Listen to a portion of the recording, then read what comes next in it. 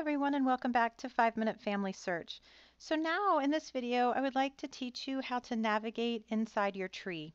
So I'm just going to come over here and I'm going to click on Albert Gustav Riesacker, that is my grandfather, and I can see here a picture. This comes up.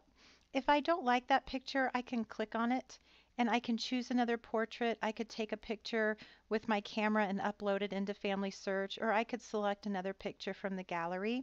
I'm just going to click on this arrow to go back. Here is his name, Albert Gustav Riesacker. Everything on the screen is clickable. So if I click there, I can go in and edit his information. I'm going to come back out of there. Here we know he lived from 1917 to 2006, and this is his unique ID number that was given to him when he was put into Family Search. So we are going to go here and we're going to work on the Details tab.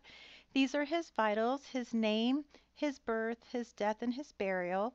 These again are all clickable. I can click on each of these and it will take me into his information. I am going to go ahead and click on this. I'd like to show you this red icon right here, this pin. If I click on that, it's going to open up a Google map and it's going to show me the major events of his birth, his death, his burial, where they happened on the Wisconsin map. So here is a residence that was put in off of a census report.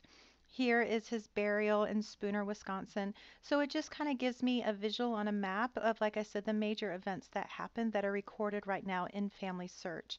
I'm going to go back out and I'm going to go back out again. So again, his name, his birth, his death, his burial. I'm going to scroll down more. And again, another place to work on his name if it was misspelled incorrectly or anything like that. Here are residences. These were pulled from census reports that showed where he lived at what times of his life.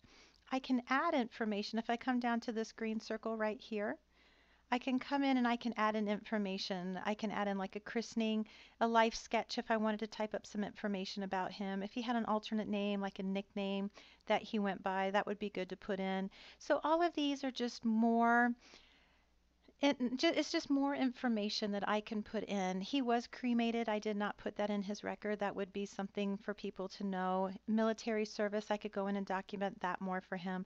So all of these just give us a little bit more of a painted picture of who our relative was.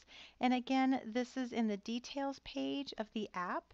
And again, everything in here is clickable that you can go in and add or change information.